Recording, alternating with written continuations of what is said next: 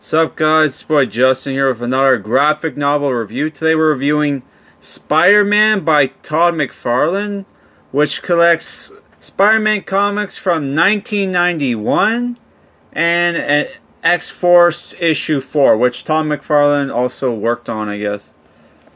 So yeah, this collects, 1990 through 1991, my bad. This collects Spider-Man 1990 issues 1 through 14 and 16, and X-Force issue 4 from 1991. Issues 1 through 4 and 16 are written by Todd McFarlane, with art by Todd McFarlane, and X-Force issue 4 is written by, art by Rob Liefeld and Fabian Nicieza. I don't know how to pronounce that. So it's rated T for teen. Goes for 40 US, 50 Canadian. This was published in 2022. So yeah, there's also the Venom Epic Collection, which has art by McFarlane. So when I got this, I thought this was this was Todd McFarlane's run on Spider-Man. Turns out just like some stories written by Todd McFarlane, which this has issues 1 through 5 is Torment, which we already reviewed on the channel. I have the graphic novel premiere edition of that, so I'm not gonna go too much into detail on Torment. We have issues 6 through 7 is a two-parter called Masks with Ghost Rider, and Perceptions 1 through 3 has Spider-Man teaming up with Wolverine. It's issues 8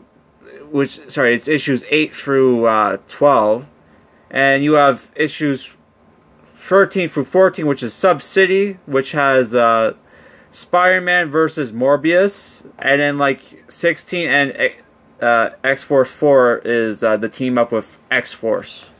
So lots of team ups in this omnibus. So I'll just briefly go through Torment. So Torment is about basically Spider-Man is getting is getting hunted by the Lizard, who has been resurrected by this witch who was lovers with Craven, and Craven apparently killed himself, and she wants revenge on Spider-Man for maybe causing Craven's untimely demise by his own hand. So yeah, lots, and also the Lizard's going around killing people. Yeah, I already reviewed this story, that's why I don't want to go too much into it, though. That was back when I did my reviews audio only with screenshots, so I probably didn't have a lot of screenshots. So you get this way, you get to see the art. It's pretty cool. My main problem with Torment is lots of action, but the dialogue wasn't very good. This is a very quick read, if you ever read it. But yeah, it's very bloody and there's lots of action.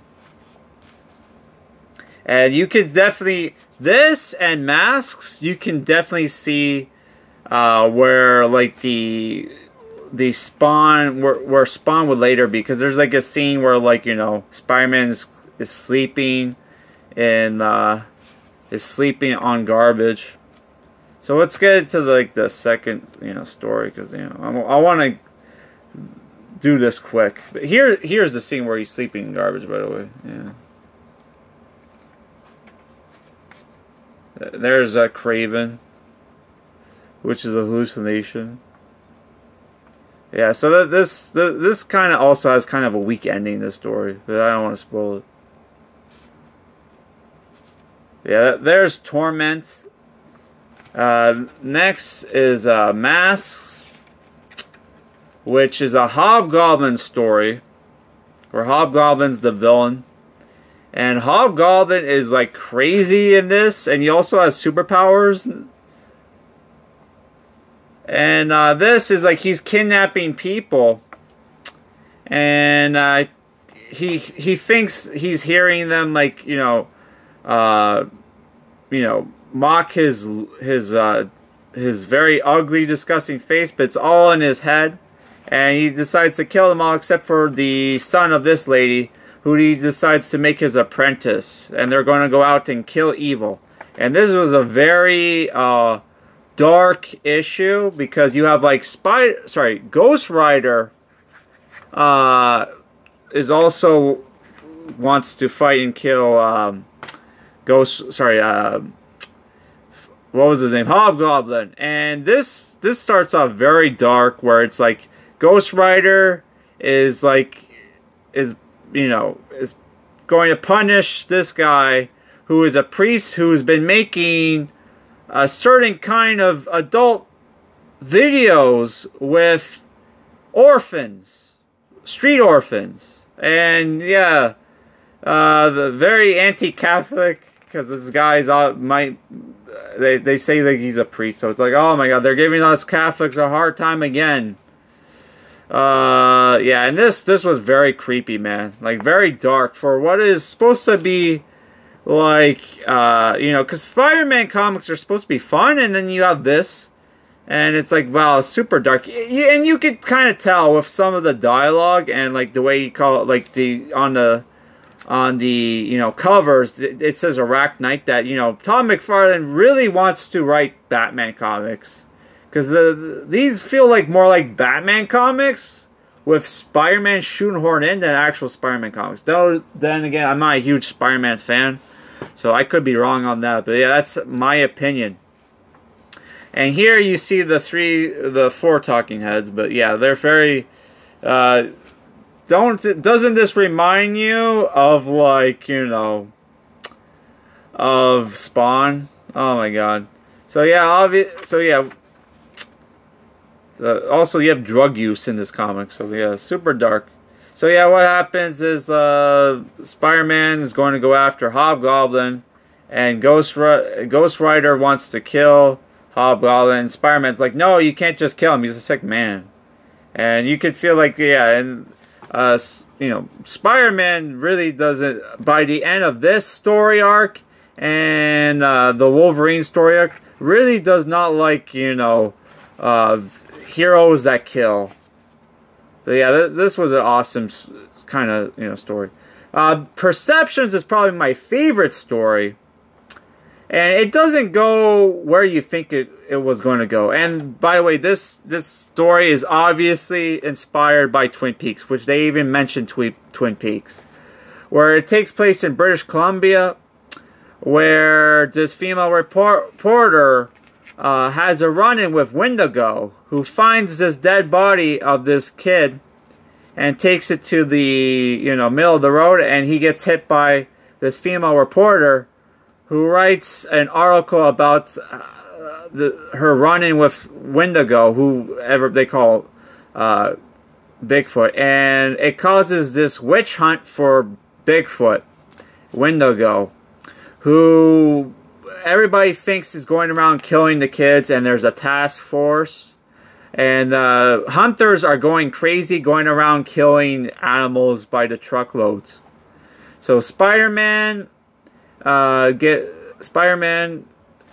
Peter Parker gets called in by his boss, telling him he needs to go on assignment with this reporter to cover the Bigfoot sightings. And this female reporter is also covering it.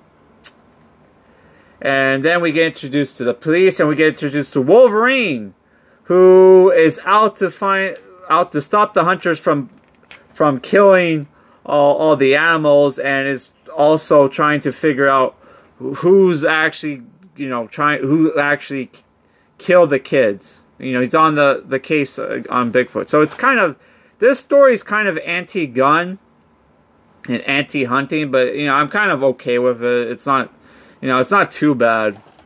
And here you have a scene where, like, the comedic relief where this guy's eating donuts with ketchup, which is like, oh my god. Then again, like, in another scene, Peter Parker is having donuts for lunch. You can't have donuts for lunch.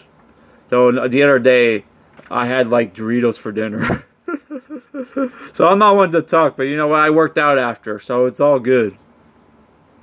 So yeah, we also get the thing where we find out that the hunters attack Wendigo. There's a tracker that called Thorpe, and here's where the issue where we find out that, you know, that Wendigo is not actually the killer, and that Wendigo was trying to help, and that, you know, Spider-Man and Wolverine has to team up to stop people from going around killing Wendigo, while Wolverine tracks down who the actual killer is.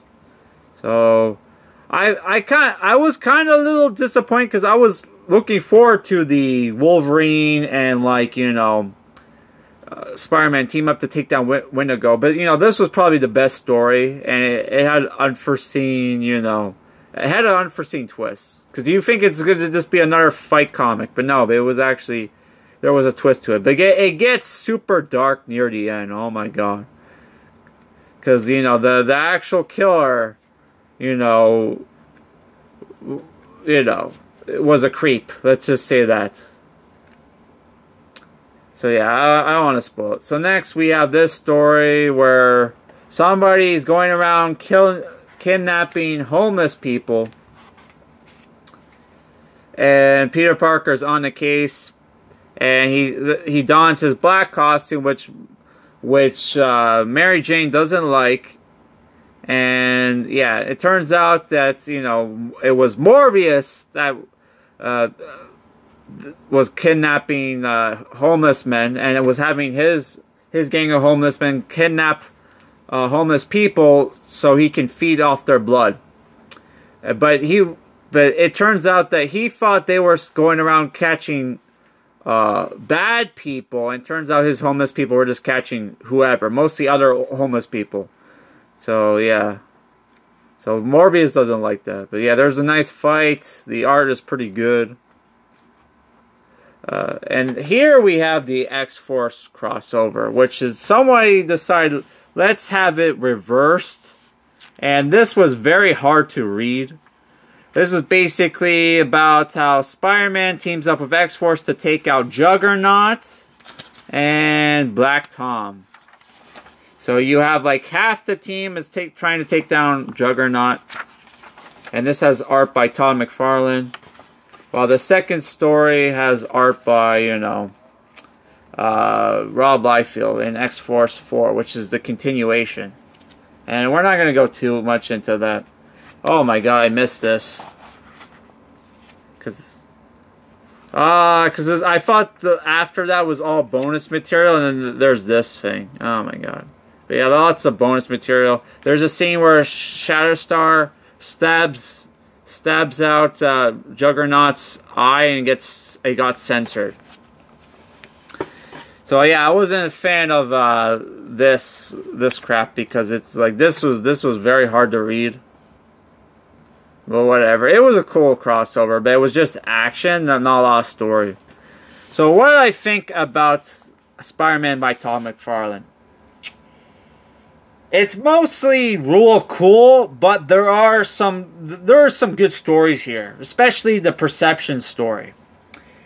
But other than that, it's just real cool and great art. But dialogue, you know, the Spider-Man dialogue is great, but everybody else's dialogue is not so great. The stories are kind of hit and miss, but overall, Perceptions was good.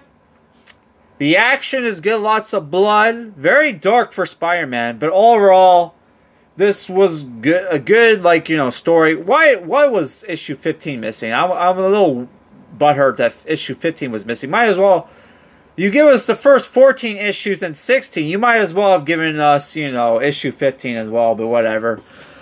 This is well worth the $50 price point for me, in my opinion. This is basically the size of an omnibus, and yeah, it's well worth it. So yeah, 7 out of 10. Our next review is going to be Rebel Moon issue 1. Look forward to that. Peace.